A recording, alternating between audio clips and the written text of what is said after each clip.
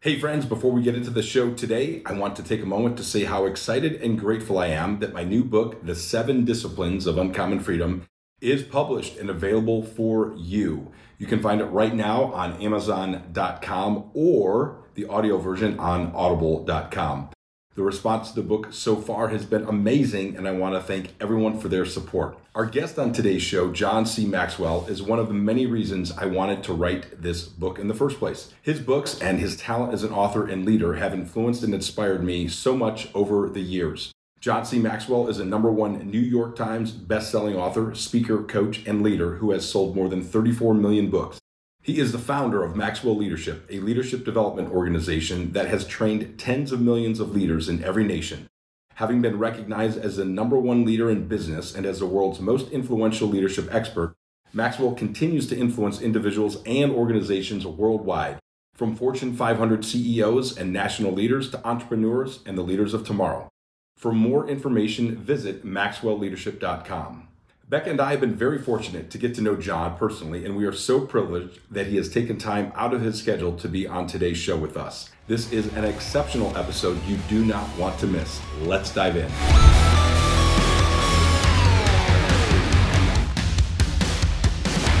All right, friends. Well, today we are super honored and excited to have a very special guest with us on the show. We are joined by our friend, John C. Maxwell. And I know that if he was talking to you, he would say that he's your friend as well. John has published 89 books, which is just an absolutely mind-blowing statistic, and sold more than 39 million copies worldwide. A couple of interesting facts about John's writing process is that he handwrites all of his initial drafts and that he begins working on his next book the day he submits a final manuscript. That's incredible.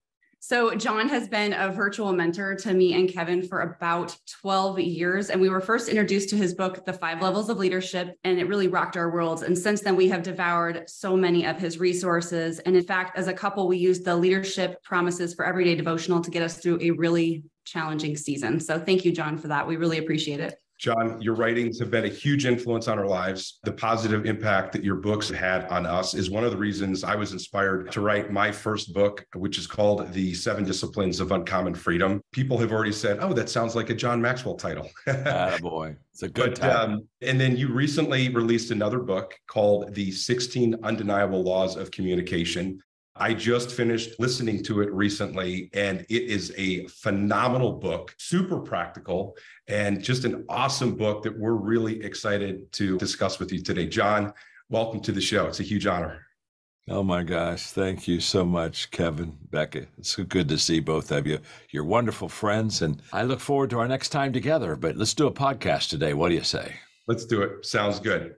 So, John, the first question I have is that the first law of communication in your book is the law of credibility. It was one of my favorite chapters, and the subtitle was really important to me. The most effective message is the one that you live. Can you expound on that for us, please? I'll be glad to, Kevin. It's possible to speak on a subject that you don't live. When I grew up in the educational field, I saw that happen all the time. So somebody picks a subject and they go out and they speak on it, but it's not really who they are. And I call that giving out information. In other words, I'm speaking on something that really doesn't affect me. It's not really who I am, but it's a good lesson. So I give it to you, and basically you receive it in about the same attitude that I give it. It's kind of like, well, that's nice, but there's no moral authority to it. There's no personableness in it. There is no conviction or burden or punch to it.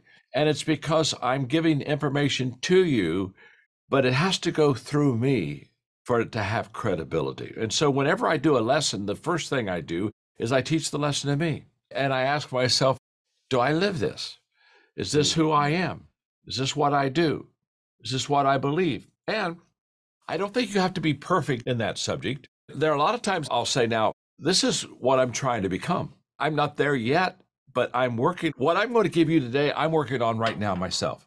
What I'm going to share with you that will help you, I'm using right now to help me. And so sometimes as a communicator, I come across Kevin as a person on a kind of like on a journey with you. It's like, maybe I'm your teacher, but maybe I'm sitting beside you and we're learning together and we're growing together. But here's what I know. If the subject doesn't affect me, when I teach it, it won't affect you either. And we teach what we know, but we reproduce what we are and who we are. And so that's the law of credibility. And so when somebody says, I'm going to speak on the subject, what do you think? The first question I ask is, well, do you live it? When I was young, in my communication years, probably I was maybe 24, 25, very young, but I'd been communicating for maybe 2 or 3 solid years. I made this decision. It was one of the best decisions I ever made. I said, I am not going to teach a lesson that I do not live or that I do not believe. I'm just not going to teach it. I'm not going to teach it. And therefore, there are a lot of lessons I don't teach because I don't either live it or I don't believe it. But the moment that I made that decision, I think is the moment that I became very credibility. Let's put it this way. Authenticity alone doesn't make you successful, but if you lack it, I'll guarantee failure. And so it's kind of like the lesson has to live out and be who I am for it to be effective. Does that make sense? That makes a ton of sense. That's awesome. Thank you. Oh my goodness, John. And I think that meeting you in person, do you know how sometimes you meet someone that you really admire and then you think, well, they weren't exactly what I expected them to be. Oh, yes. Oh, yeah. And I'm sure you've had that encounter. Well, for us, meeting you was beyond what we would have expected. And it was mostly because of your authenticity. And you just had this way of taking down walls where, the person on the receiving end of communication with you feels like you're in the trenches with them. And that's such a different experience because the trust is so immediately transferred that we're able to receive your messages so much more easily. So, well, thank you. When I met the two of you, it's kind of like we were having a dinner together, but it was kind of like by the end of dinner, I felt like I knew you all my life. It was just like, you're just beautiful people. And I think one of the things that make the two of you so very special to me is that you have that authenticity. You have that realness in your life, and it just shows up. Here's what I know. Let me just say this. When you don't know me, when I speak, you'll take my words at face value. But when you know me, everything I say now is put through the grid of, does this person live that life?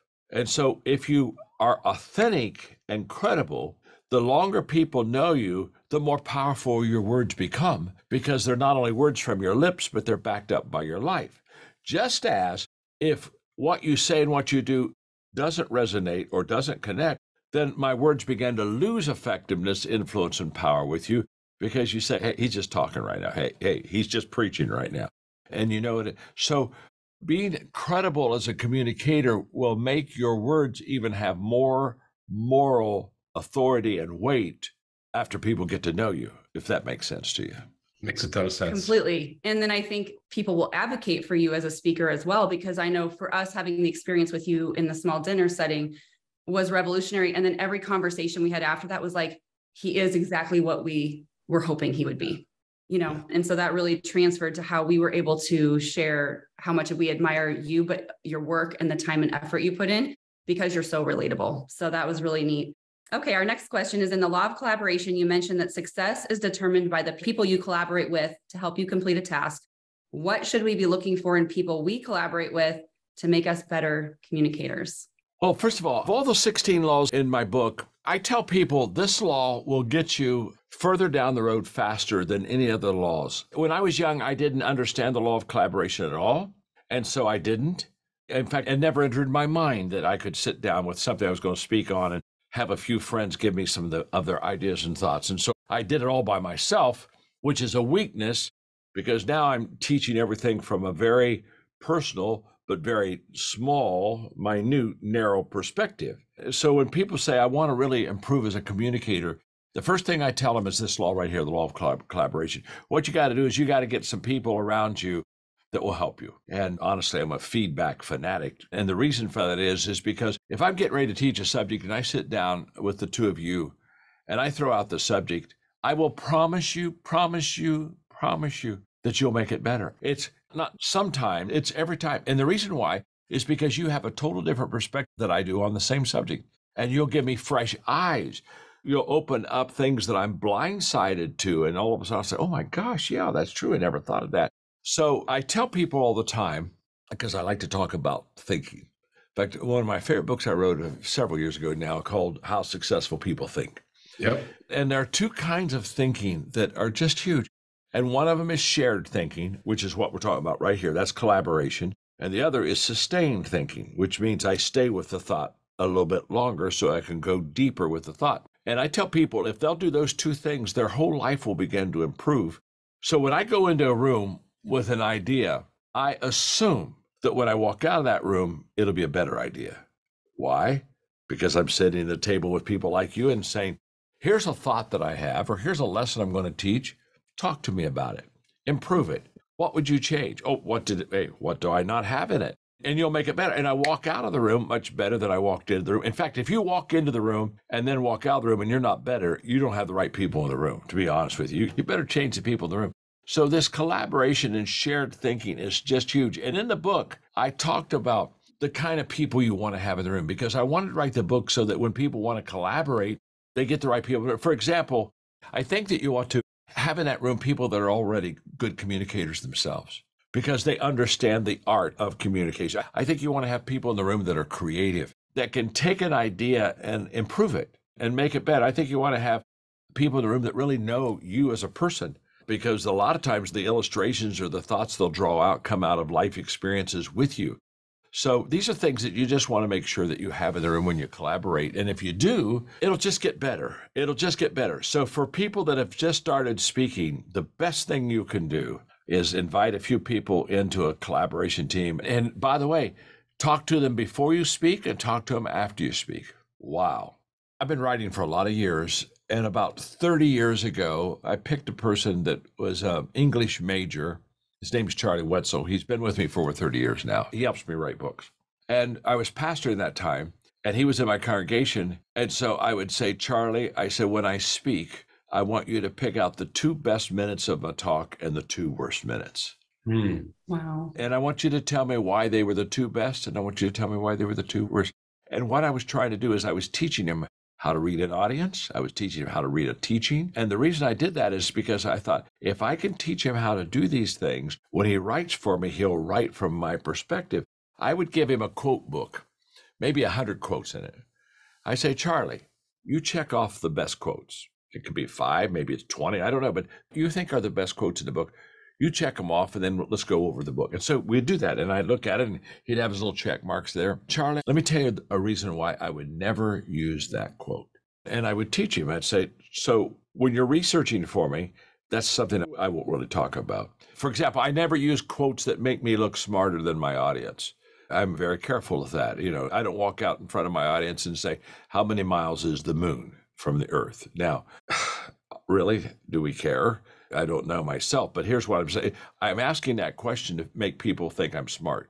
So the first book, we had almost all misses. What he thought was good and what I thought was good was not the same. And so I said, now let me teach you why I would pick these quotes. By the third book, about 90% of the time, we're picking the same quotes. And again, so in collaborating, it's that kind of conversation. I sharpened him, he sharpens me. We make each other better. I think the one thing you have to be in having a collaborating team is you have to be secure, because you don't want them to tell you what they think you want to hear. You want them to tell you probably what you don't want to hear. And as a leader, if I'm not careful, I can shut people down or turn them off or, keep them at a distance. And that doesn't help me, it doesn't help them. So I think you have to be secure and always have people that love you. I mean, don't bring the people who don't care for you into the room. So they're just the little things like that. I give a whole list in that chapter of people that you want to have on your collaborating team. But anyway, those are a few thoughts. So John, good communicators learn from great communicators. That's the law of observation. Yeah. Who are you learning from these days? Well, I'm learning from everybody. And let me just say this, everybody is my teacher. And so whenever I hear someone communicate or talk, I listen very carefully to them and I ask myself, what is it that works best for them? And I promise you, when I hear anybody talk, I can walk up to them right now and say, let me tell you where your real sweet spot is in communication. You want to stay here longer and you want to develop it and make it even better. So when people ask me, who are you learning from? I'm learning from everybody. I promise you again, if we were having lunch together, I would ask you a few questions and I'd say, Becca, that's so good. That helps me a lot. My gosh, Kevin, thanks. You helped me. So I think there's a posture of humility that makes us teachable, that is so important in observation. So I grew up watching people communicate. And of course, in the book, I talk about some of those people that taught me how to communicate then. I just did a podcast earlier today with Andy Stanley, and I mentored Andy. He's a close friend of mine. I mentored Andy for 30 years. So we were talking about the book that, in fact, this is the book they're talking about right here, the 16 Laws of Communication. So we were talking about the book. And so much of the time I would say, I learned that from you, Andy. You taught me that.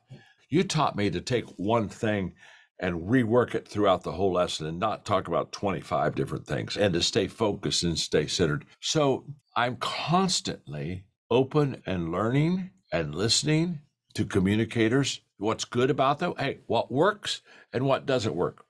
And you'll know that you're going to become a good student of communication when you can listen to somebody and say, this is what makes them good, or this is what hurts them right now. They need to make a change here. And so you study. It's almost like sometimes I used to turn the TV off when somebody was communicating and just watch them for 5 minutes and ask myself, what is it that's attractive that draws me in when I can't hear them? What mannerism do they have that I like? Oh my gosh.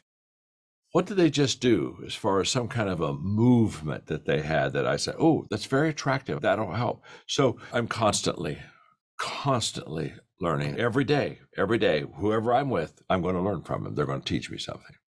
One of the things that I appreciated about that chapter in your book was, and it's something I have to go back and dig deeper into, was teaching us that we have to figure out what our natural strengths are and our natural styles. Like you talked about humor, and that very few people can utilize humor effectively, but a lot of people try and they end up falling flat on their face. So you really have to become a student of yourself. Also ask for feedback. Like I wish you would have been there at the presentation I gave back in March, because I would love to have your feedback on that. But, being willing to have that feedback, but also being a student of yourself to figure out, okay, what am I good at? What do I need to focus on? So it was very helpful for me to realize I need to go back, study that chapter, and develop a better game plan for myself for what my strengths are when it comes to communication. Yeah, that's such a good point. I'm glad you brought it up, Kevin. And let me just say this. I do a lot of speaking international. I don't really know, but I think I've spoken in over 100 countries of the world. I've spoken in probably half the countries of the world. Of course, that's no big deal. If you're old, you get to do that. If you're not old, you can't do that. But the point being, when I spoke to international audiences in the beginning, it was very difficult because humor doesn't translate. There's a whole bunch of things that don't really work within international culture, all the innuendos, all that stuff. It does. And so for the first few years, I didn't like it. I didn't like speaking internationally because it was a different world. So this is all about communicating, connecting. But I learned quickly that maybe I was getting ready to tell a story. And I would look at the audience and I'd say, now, you're going to have to help me here. Maybe I'm going to tell a story about giving an allowance to my children for doing chores. And I'll ask them, do you do that here in this country? Do you give an allowance for doing chores? And sometimes they'll nod and say, yeah, we do that. I say, oh, okay, then this story's going to work here. Thank you for helping me. And maybe I'd ask them a couple more questions about the chores and the allowance. And sometimes they'd look at me and nobody's home. They don't give it. And I'd say, okay, well, I'm not going to use that. Now, oh my gosh, it made me become an international connector with people. And here's what I discovered a long time ago. When you're not sure and you're speaking, just stop and ask the people. Say, does this relate to you? Is this something that is your world? If it is, let's go forward. If it isn't, we'll go another route. And it just taught me so much. And what happens is the moment you ask people to help you, they are on your side. I mean, they're in there pitching for you and they're giving you a thought or not and say, oh man, I love that. Okay, I'm going to talk about that. And off you go. And they're saying, what a great speech. Well, I just took their idea. So all of that is part of learning how to communicate and connect with people. That's good. I'm a former school teacher, and part of the reason I went into teaching was both because I wanted to make an impact, but also because of being in environments where I didn't enjoy the way the communication happened. And I thought to myself, why are you in this career field? Because you have such power to create change if you can create impact and drive someone to action. But then so many people just stand up there and just talk, and it becomes just disappointing, I think, to the person who's in the seat listening, because there's just no engagement. So hearing how you've been just such a student of that your entire life is fascinating. And it's no wonder you're so good at what you do. One of our questions is, for those listening that don't necessarily communicate from stage, how do these laws of communication help them? I'm so glad you asked that question, Becca, because I think when the people pick up the book, they're going to naturally say, I think this is for a speaker. And it's not. Somebody asked me the other day, now said, who can benefit from your book on communication? I said, if you talk, you can benefit. Now, if you don't talk to people, then you don't really want the book, okay? But I mean, think about a parent. What do you as a parent do? You're trying to influence your children. You're trying to connect with your children. You're trying to put the right values into their life. I mean, you're communicating constantly to your children. Every one of these laws can be applied on a one-to-one level, one to small group level, or one to a large audience level. So when we wrote it, what makes the laws work? You know, this is my fourth laws book. I wrote the laws of leadership, the laws of teamwork, the laws of personal growth, and now the laws of communication. And I can still remember when I wrote the laws of leadership, which was my first laws book. I had a guy come up to me and he said, John, he said, I disagree with one of your laws. I was signing books. And he said, I disagree with one of your laws. And I said, that's okay. And I signed the book and handed it back to him. And he just stood there. And all of a sudden I realized it wasn't okay with him, that it was okay with me, that he disagreed with one of the laws. And I told him, I write the book to help you, not to make you happy. I'm a leader, not a clown. But then I told him, I said, look, it's kind of like a person say, I disagree with the law of gravity. Okay. But if you go up to a 5-story building and jump off, you immediately buy into the law. I mean, the laws don't ask you if you like them or if you agree with them. It's just they're the laws. So the laws of communication cross over. They cross over culture. They cross over to the size of the group of people that you're speaking. They cross over as far as time. That's what makes them a law. When I write these law books, I spend a lot of time really reducing them down to what are the essential laws of leadership. But it relates to if you are communicating, if you're wanting it all to influence people by your words, then it's a priceless book. Excellent. Agreed. So John, what's next for you? Can you share anything about what you're currently working on, since we know that you start your next manuscript the second you, or the day after you submit your final? Well, this one is really unusual, okay? This is on your podcast only. Yeah, as soon as I wrote this book, I wrote another book called How to Receive a Return on Failure, okay?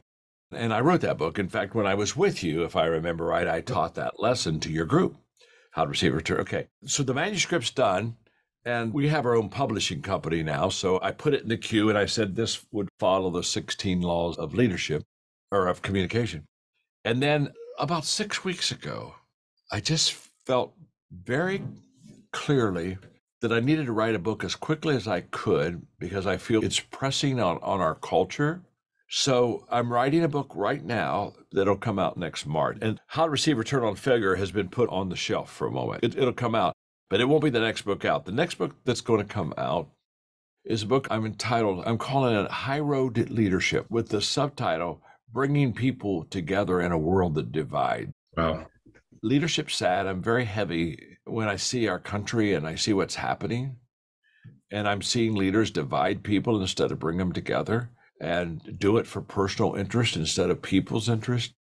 Anyway, so I'm writing that book right now and got my writing team on it. In fact, this is a major collaboration book because I have to write it fairly quickly. I brought my six key writing team people, and we've spent 4 days now just working the book, talking back, throwing back ideas, and we're going to spend a couple more days. So this is a major collaboration book. So that'll be the next one. But yeah, I'm doing podcasts. I'm in the studio all day doing podcasts, but I got up early this morning and I wrote for about 2 hours before I came here. But I'm always writing. And I have about, 8 or 9 books that I still want to write. And then, they're on the kind of in the line, So I'm a person of faith. So I was talking to God the other day. I said, God, I've got some more books I got to write. You got to let me live longer, as if God's going to say, oh, I never thought about that, John, of course. Right. But anyway, yeah, I write every day. That's who I am, and that's what I do. Yeah, that's part of the power of 5 for you. Yes. You better believe it. John, that's kind of a cool transition because we wanted to focus on the 16 laws of communication. But I did a post on Facebook about a week ago, and I said, hey, I have the special opportunity to interview John Maxwell. What one question would you ask him if you had the opportunity to interview him yourself? So I got quite a few responses, and there were some interesting themes, but There's two questions I'd love to ask you in the last few minutes we have. And the first one really lines up well with what you just talked about. How have you had to adjust your leadership techniques to meet the challenges of our changing society over the last 3 to 4 years? We've gone through major changes. In my 50 plus years of leading and teaching leadership and writing on leadership, I would say that we are in now the most challenging time that I can remember. Several things have happened. Social media now become the dominant impression upon culture. COVID took everybody out of their comfort zone and caused us all to live a life that was uncomfortable and different. And for example, in leadership before COVID, you could, as a leader, lay out, this is kind of the vision. 5 years ago, the leader controlled the conversation and pretty much controlled the agenda. That's not true now. Today, leaders have to be able to pivot quickly. One of the big differences is people now, through social media, they almost declare what the agenda is going to be for the leader instead of the leader declaring the agenda for the people. Some of that's good, some of that's not good at all. So you have to be a better listening leader now. You have to have much more flexibility. You have to be able to adjust extremely quick. In fact, I wrote a book called Leader Shift before all this happened. And that book has gone crazy, but I know why it's gone crazy because I wrote it before COVID and I didn't know, but all of a sudden people are, the word pivot, we heard so many times. Leaders have to be much more willing to hold their agenda and serve the people's immediate need first so that they can then get to their agenda. Because when a person has a need, a felt need, they're not listening to where you want to go until that felt need is addressed. Mm-hmm. And so it's kind of like I tell leaders now, find your people, help them where they are, and see and ask yourself how long it's going to take them to be able to take a journey with you.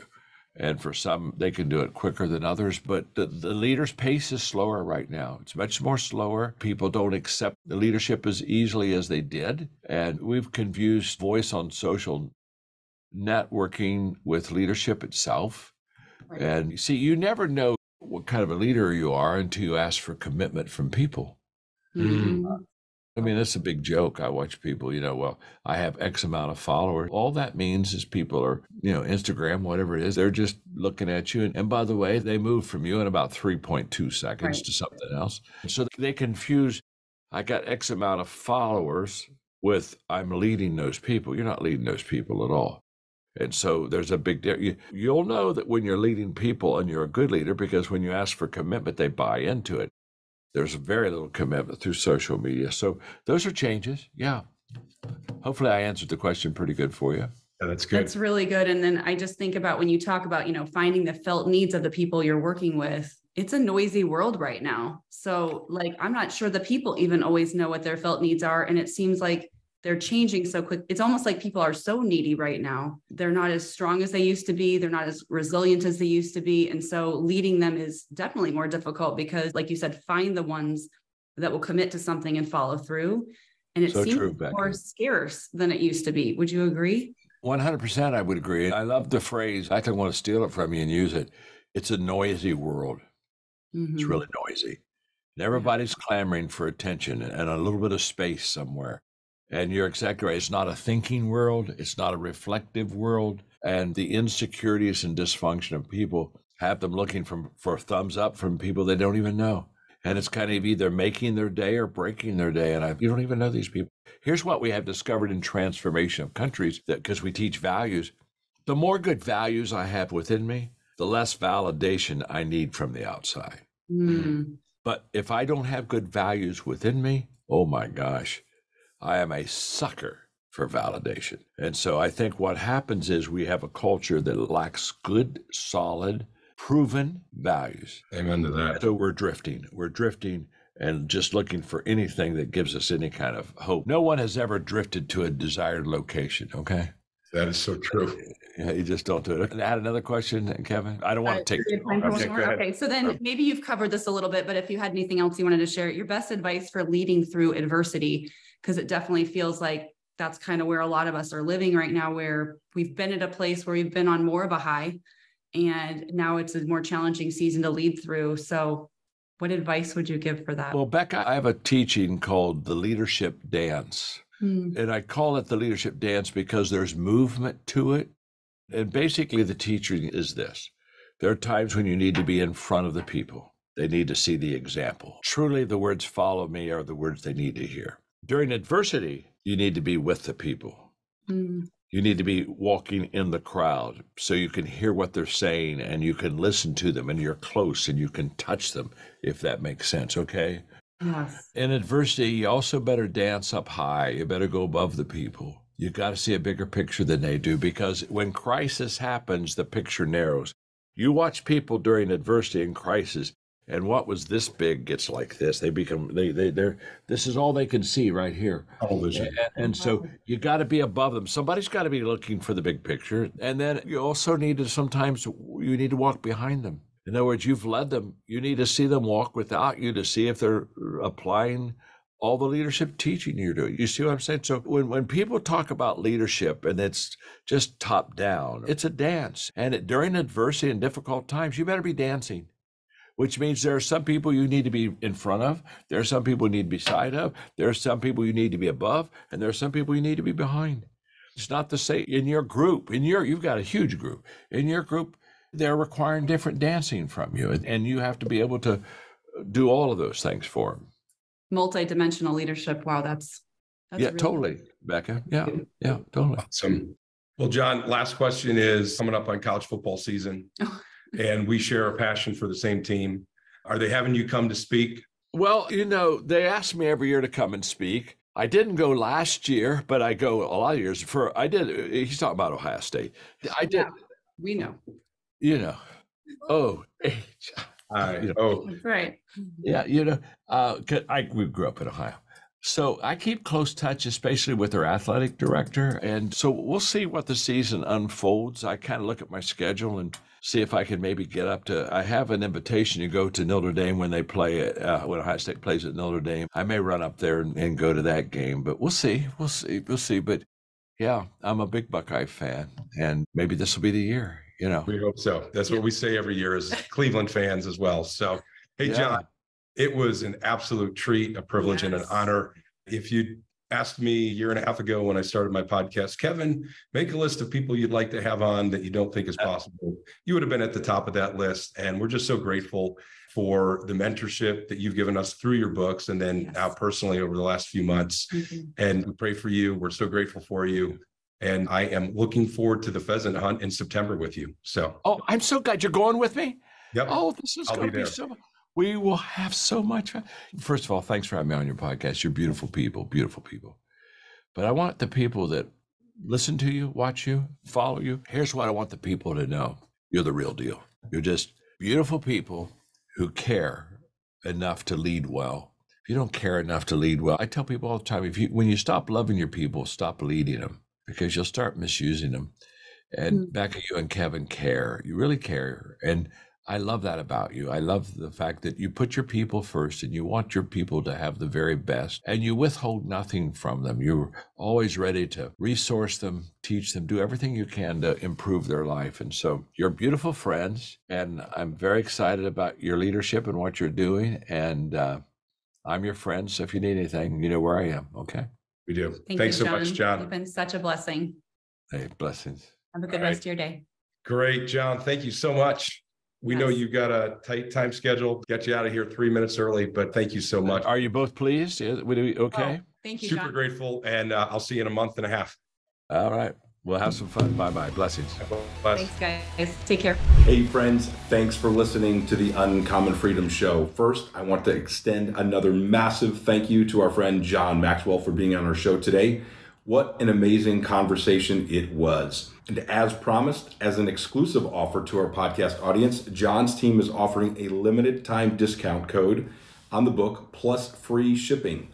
Go to www.16lawsofcommunication.com and use promo code Kevin at checkout. That's promo code KEVIN. You'll get the cheapest available price as well as free shipping, so it's just as good as Amazon. Second, I want to thank everyone who has checked out my new book, The 7 Disciplines of Uncommon Freedom. I am beyond grateful for the support, encouragement, and positive feedback I have received so far. If you want to get a copy for yourself or a friend, just head to Amazon.com and search The 7 Disciplines of Uncommon Freedom. It's available in paperback, ebook, and audiobook versions. Third, if you have enjoyed the book, would you please leave a great review on Amazon, 5-star preferred? Reviews are so important to continuing to get the book out there and into more people's hands. Thank you so much for your support.